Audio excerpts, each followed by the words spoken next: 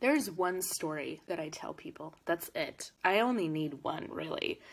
That is so effective and so amazing. I leave everyone speechless. And it's not necessarily because Nahal's such a good storyteller, even though she is. It really is the nature of the story. And the story is a poem that was written in 1177 AD. It's an old poem. Can you imagine any written work lasting the span of the earth time for that long?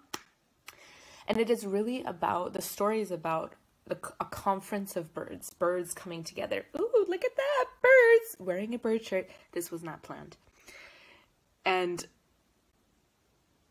one of the birds came together, millions of birds gathered, and the hoopoe is a bird that has like a crown, beautiful black and white feathers, orange chest, gorgeous, came to say, "Who shall rule us all?" And he said that legend has it that there's a phoenix in several cities by.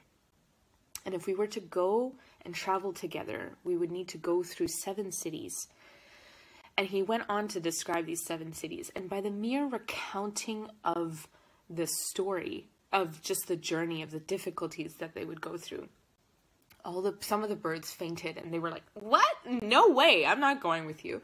And others were like, "Wait, we have some trepidation, we have some questions." Once he answered everyone's questions, about 1,000 birds came with him onto this journey of the 7 valleys. And this is kind of like a mystical, symbolic story of actually traveling all of the journeys of the soul. This is why it is so timeless, because it is relevant to every single human being who is on this planet and why we're here. They travel, and just as the hoopoe described, in each of the valleys, one of the birds, and they all kind of represent different ones, like the peacock got stuck in the valley of love, in the city of love, that it was just like so enamored with its own beauty that it didn't travel further. And this kind of like shows us, like as human beings, the traps that we get into, that because of beauty that we get stuck on paths to not evolve our soul. Ooh, big ones. They go all the way to the 7th city. Finally, they're at the place where they can see the phoenix, the Simorgh. And this is a Persian poem. So Simorgh in Farsi is phoenix. And Si, there's a double meaning to it. Si means 30, Morgh means bird. When they arrived to the 7th city, there was only 30 birds left. Okay? Simorgh. 30 birds. And all they saw was a mirror in that city. And in that mirror, basically what they saw was 30 birds. Simorgh, the phoenix, the legend, the object of their desire. And in this poem, basically the analogy is that in this life, all we are searching for is the reflection of our own selves. And that is all that we are looking for always.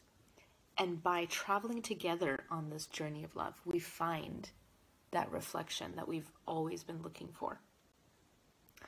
In 1863, this was a Sufi poet who wrote this book. So a Sufi believer went and asked a manifestation of God, Baha'u'llah, in 1863, if the story has actually any validity to it.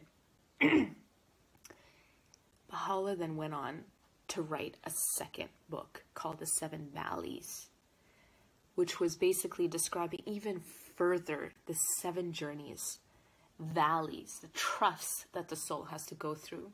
Not the mountains, but the valleys.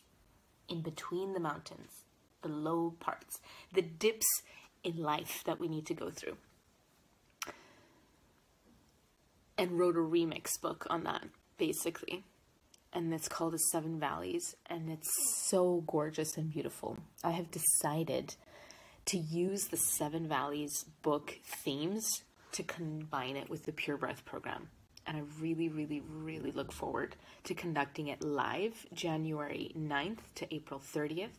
And if you'd be interested to